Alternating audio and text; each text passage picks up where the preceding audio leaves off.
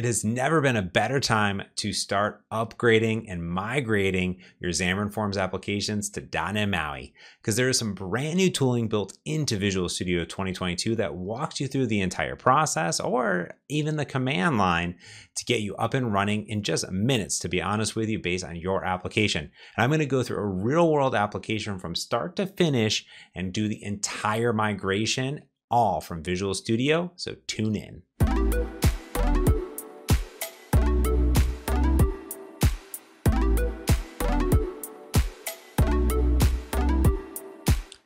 Hey everyone, I'm James and I'm back today talking about how to migrate your existing Xamarin.Forms applications to .NET 6, 7, 8, whatever you might be on, wherever you're watching this video, 9, 10, 11, 12. And of course, migrating those Xamarin.Forms apps to the evolution of Xamarin.Forms, which is .NET MAUI. Now, I'm not going to cover iOS and Android specific if you're not using Xamarin.Forms, but I actually do have a great blog post covering all of that. What we're going to focus on is migrating and updating our Xamarin.Forms apps to .NET MAUI. And this is ever important because in May of 2024 is end of support for Xamarin iOS, Android, Mac, and Xamarin.Forms. And you'll need to upgrade and migrate over to .NET 6, 7, 8.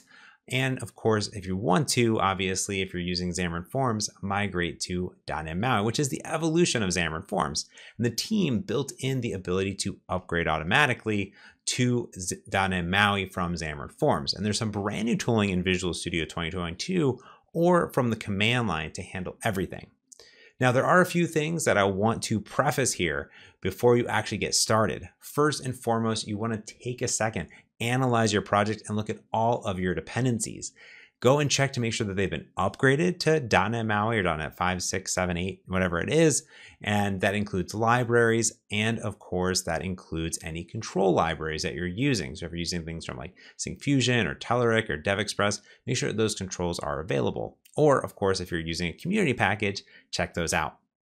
Also take a look at any third-party binding libraries that you might be using and make sure that those are upgraded as well. And of course, reach out to those maintainers, or if one of the binding libraries is available, you can always upgrade it yourself. So those are some things to consider before you start migrating and updating.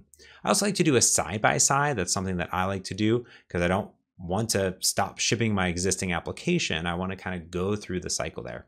Now, this is ever important because in May 2024, that's the end of support for Xamarin and Xamarin.Forms. So you'll want to migrate. And of course, you always want to stay up to date with the latest operating system.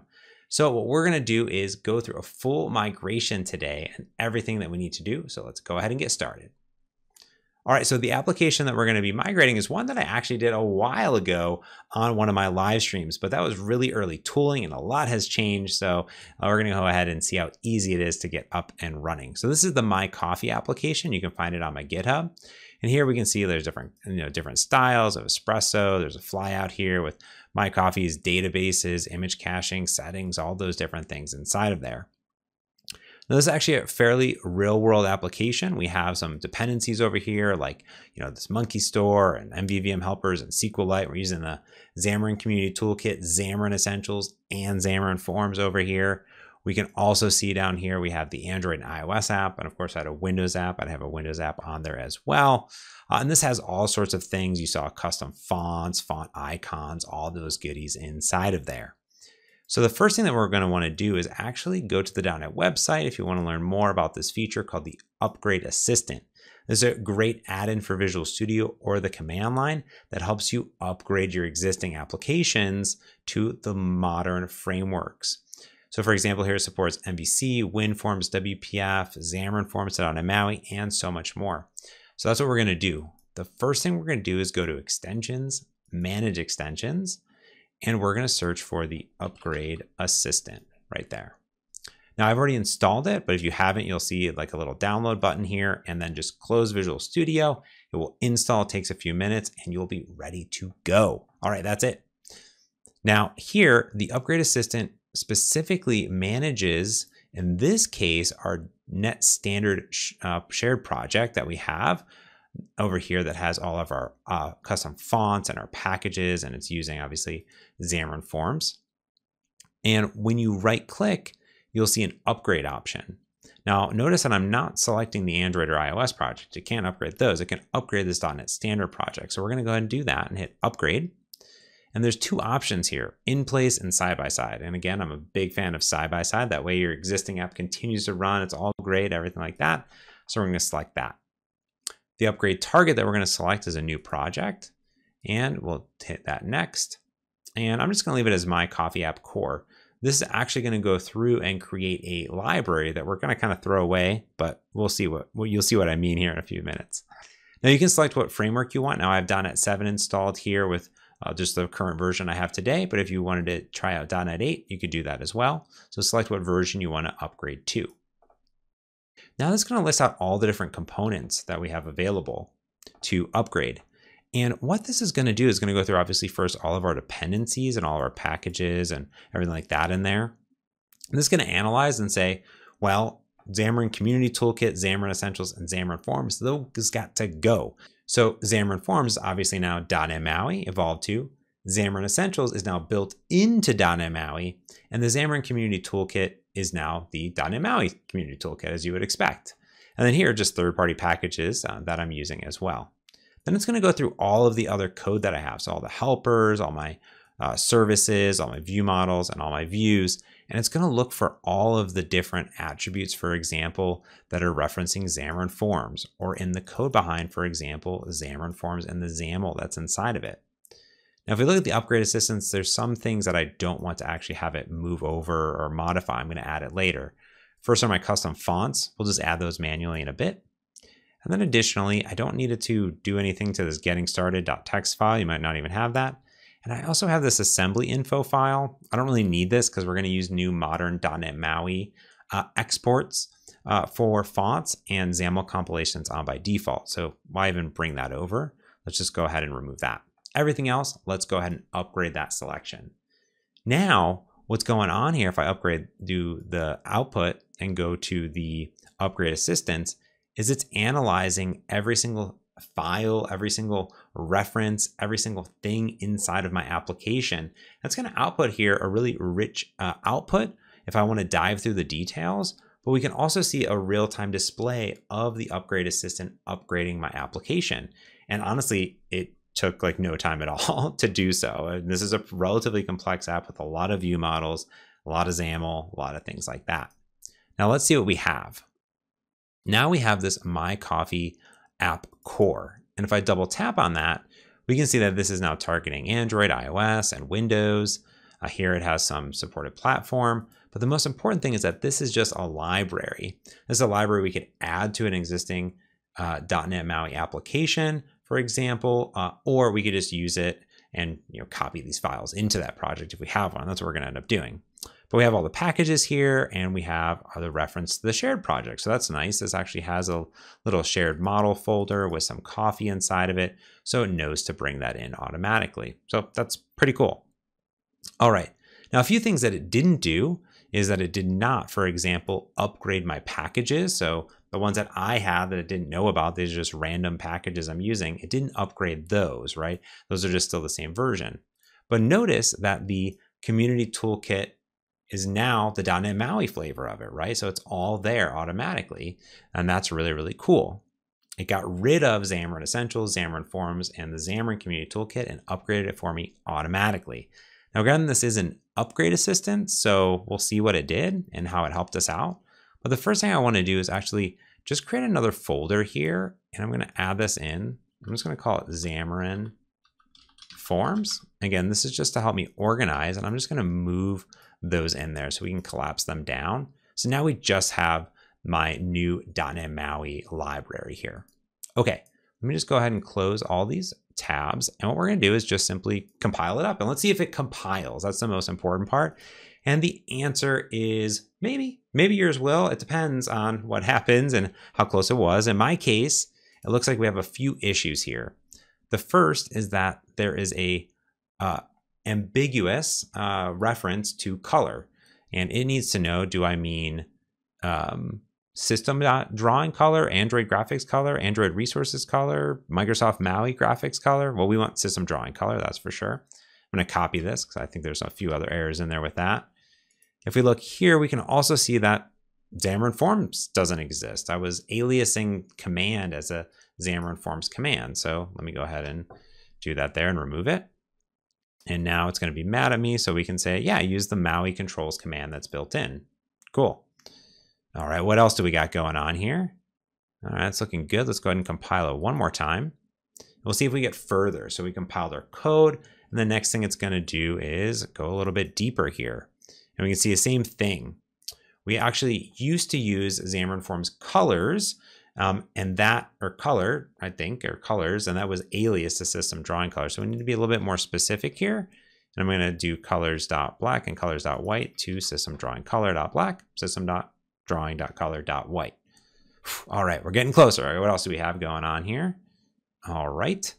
If we look at our errors, we have a few more, this time inside of XAML. So now it's doing XAML compilation. If we pull this up, we can see that what it did for me inside my XAML is it went and it upgraded all of my namespaces. It even upgraded my toolkit too, from the Xamarin toolkit to the .NET MAUI toolkit.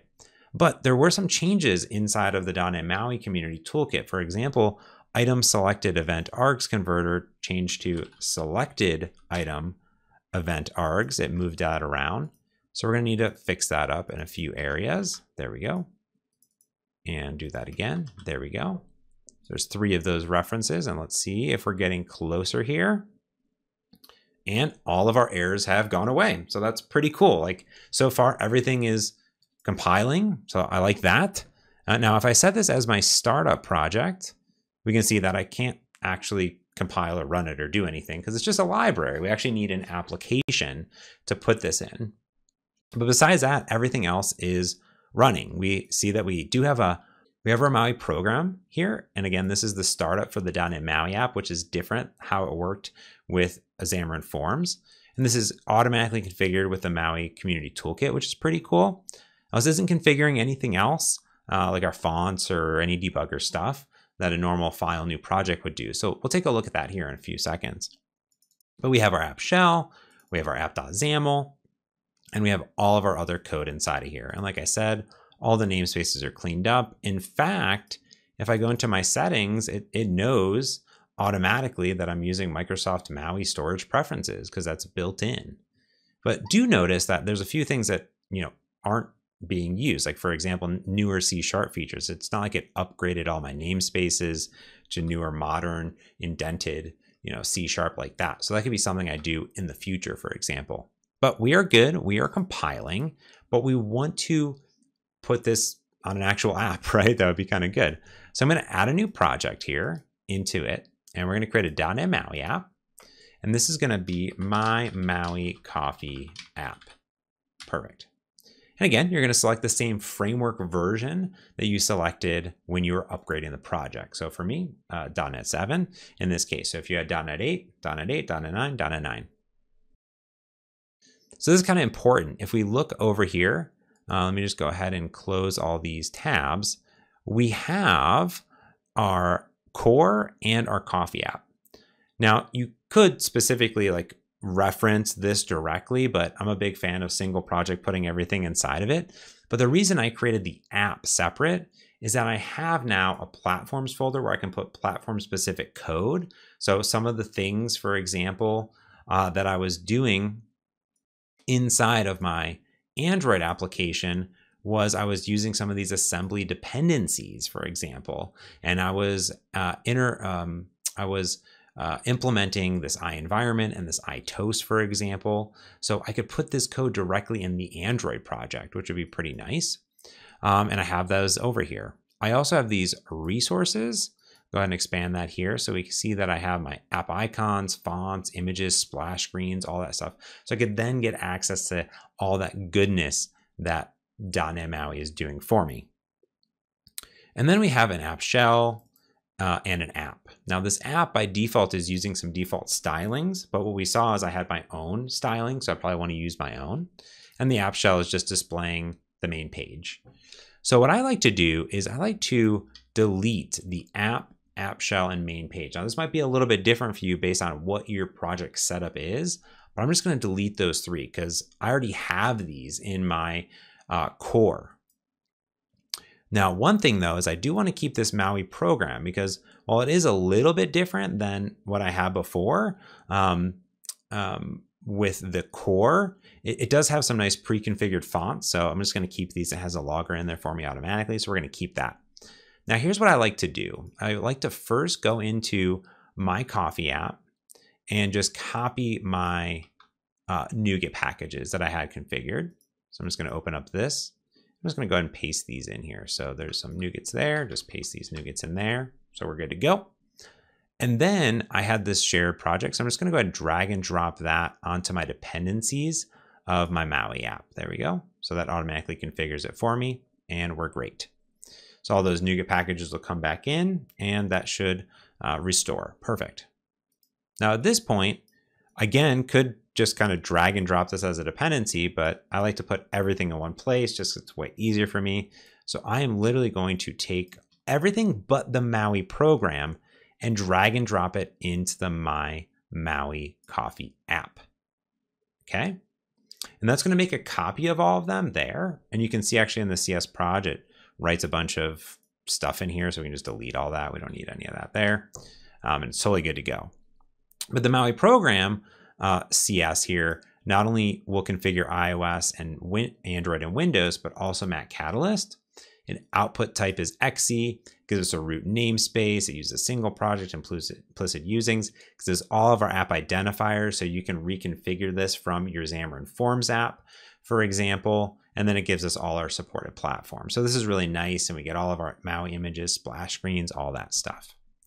Now what we need to do is double check our MAUI program. And the first thing is that it says, oh, you need to add you're using for the app because it's a different namespace. We could align the namespace, but we're just going to bring in using my coffee app because that is coming from this namespace here, which is nice, which is what it used to be.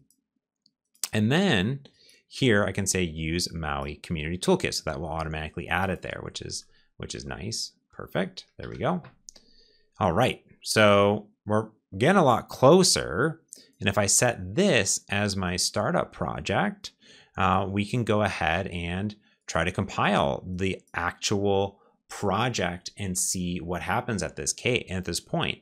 Because here, what we have is we have our main app with all of our stylings. And as long as these are valid, right, something has changed. I know one change in .NET MAUI is that if you are doing on platform, the default is required, or making sure that all the platforms are supported. It does do that check.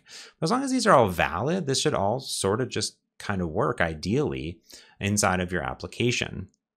So again, we're just going to let it go ahead and compile up here, at least on Windows first, and we'll see what sort of happens at the end of the day.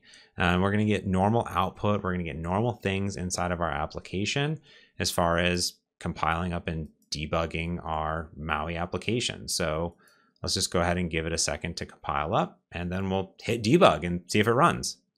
All right, I'm just going to hit debug, and then it should install it on my machine, and we should be totally good to go. And let's fingers crossed see what happens here. Again, this is a pretty full world application, so we'll see what we have. All right, we actually have our app up and running. Amazing. There we go. Now, we are missing a few things. We have our flyout, of course, which is nice. But it does seem like we're missing a few styles here where it's not expanded across. So we could go ahead and take a look at that inside of our app shell. And then additionally, we're missing fonts and we're missing images as well, right? So that is something previously before that we would add into a font folder, or we may add that into the platform specific to do that. So let's go ahead and fix that up and just configure those fonts, because that's one thing that is going to make this application complete. So I have my folders over here, and inside of my old coffee app, I have resources and I have fonts. And I'm just going to go ahead and take these, and here under fonts, let's go ahead into our app. And I'm just going to go ahead and drag these in. Perfect. All right. Now inside of our application from before, we had a little bit of metadata here about what we were calling these fonts aliases. So let's go back over into our .NET MAUI application here. All right. Now I'm just going to go ahead and paste these in here just so I have them. There we go. And what we can do is we can just simply configure a bunch of fonts. So I'm just going to paste in 4 of these. And easy enough. Just simply copy and paste. And then we don't even need alias in here, so that's good. So that is the alias. I'm just going to go ahead and copy and paste since these are all the same. Again, copy and paste. And then we'll just remove that alias equals. And again, you won't have to do this if you don't have custom fonts, but if you do have custom fonts like me and font icons and images, you'll definitely want to do this. Perfect. All right. So that's going to go ahead and configure those fonts for us automatically. Now, the other thing is that how .NET MAUI handles images, there's just an images folder here. So you can just drop images in there or even SVGs that'll be reformatted for you.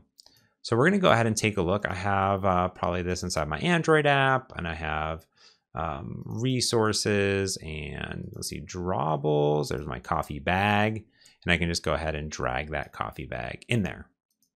Now, how this works in .NET MAUI is I have videos on this, but it's going to look specifically for, you know, any font that's inside of here. We can see this is being added and removed and all these things automatically. And you, of course, can clean up any of these things inside of here, which I like to do because they're all automatically handled for me. So just in case something goes a little funky, you can just simply remove those because there's these regexes here that will handle all that configuration for me.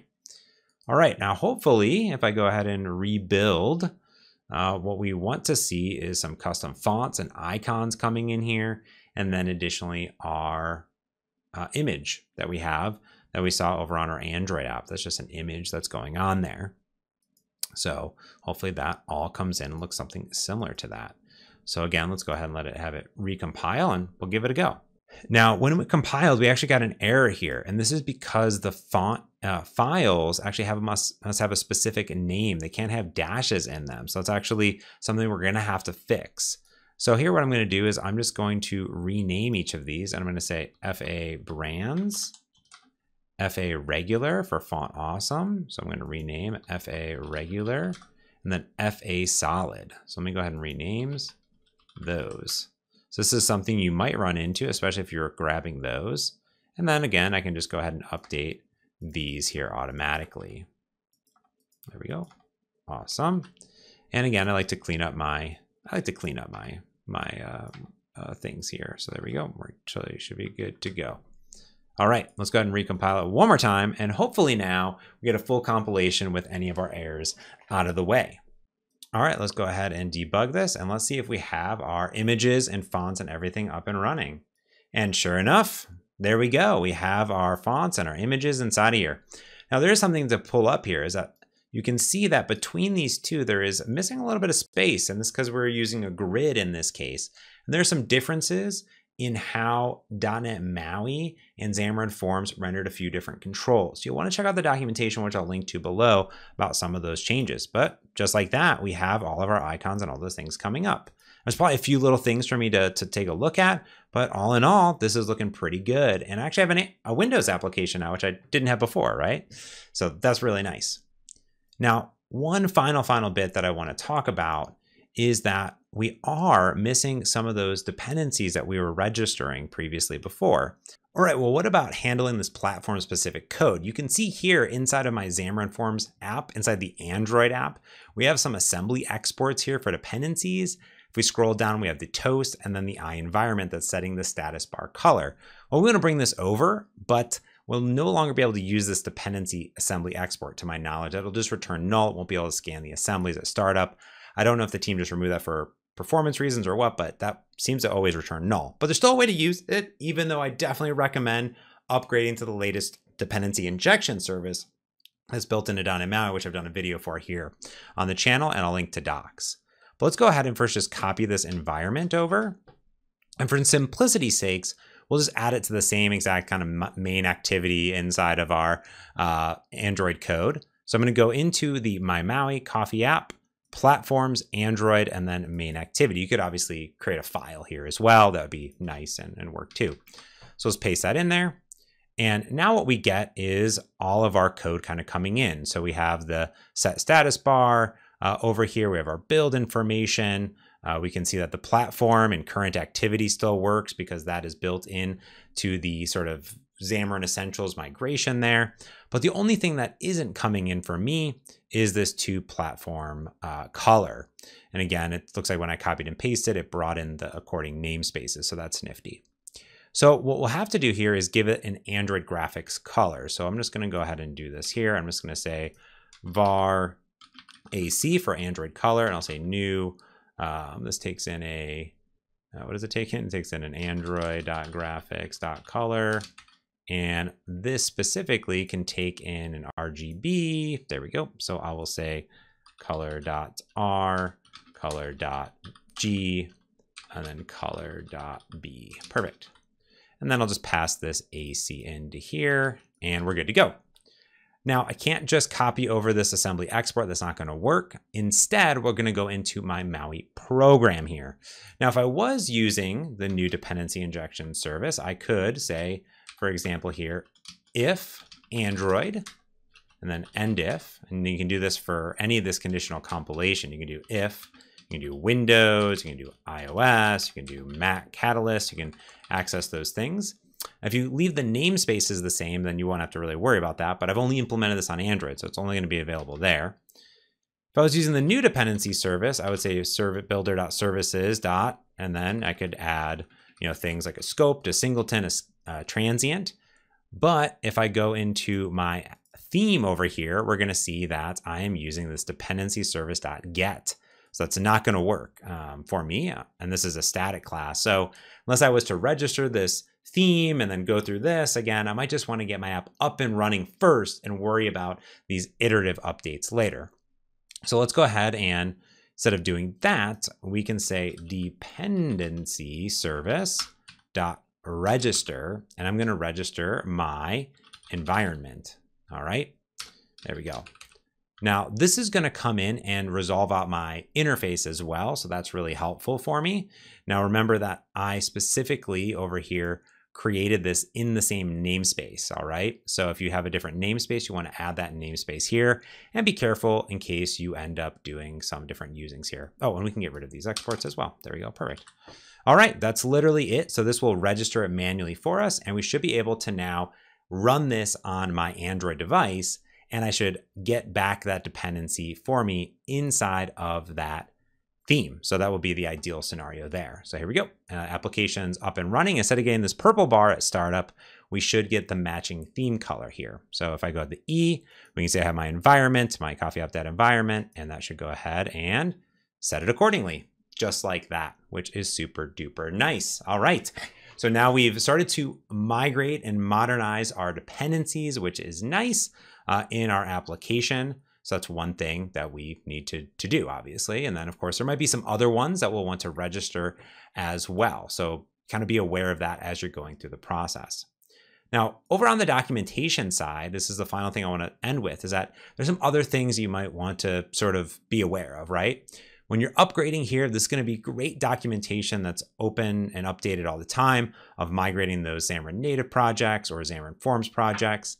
Inside of the Xamarin.Forms projects, there's stuff about the upgrade assistant, upgrading manually, layout behavior changes, even how to reuse custom renderers, migrate custom renderers, and reuse effects. They're all there for you.